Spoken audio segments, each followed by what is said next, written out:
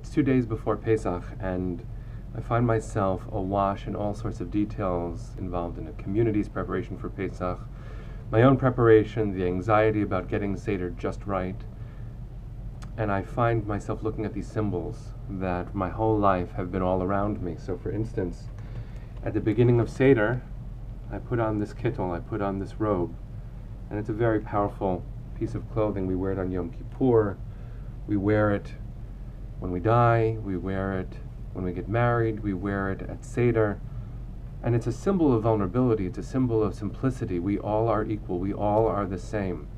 And in fact, that leads me to wonder about the symbols within Pesach, within the Passover seder itself. So we have Matza, maybe not like this, but maybe not so much more edible sometimes than this. Well, here is this symbol of freedom. During the seder, we take a matzah, even before we eat one, and we break it in half. It's a symbol of our freedom, and we break it in half. And then we take an Afikomen bag, because this broken matzah is now called the Afikomen. And the way it would happen in my childhood, and the way that I do it because of the way my father always took the Afikomen bag, he would take it, put on the kittel, and tuck the Afikomen under the kittel, where then he would hide it, and we would all have to find it.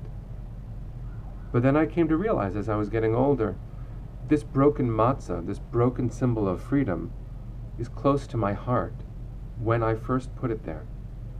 Now the tradition is that when children find the Afikomen, they can ask for things. They get a prize. It's this incredibly sweet tradition. Well, what would you ask for? What would I ask? What do I ask for? This broken matzah, this symbol of incomplete freedom, is close to my heart. What do I wish for? The central narrative of Pesach tells me my answer very quickly. We tell the story, Avadim Hayinu, we were slaves. Now we're free. But my wish, our wish must be that there should be no such thing as Avadim anymore. My freedom is incomplete if it's only mine. Liberations are interwoven and interdependent, and until everyone is liberated, until there are no more Avadim, this matzah remains broken. So for all of that sweetness, the vulnerability of the kittel and the hiddenness of freedom, close to our heart, we know in our deepest joys, that until everyone feels free, until everyone can relax and lean to the left, until that day, our matzah needs just a little bit more.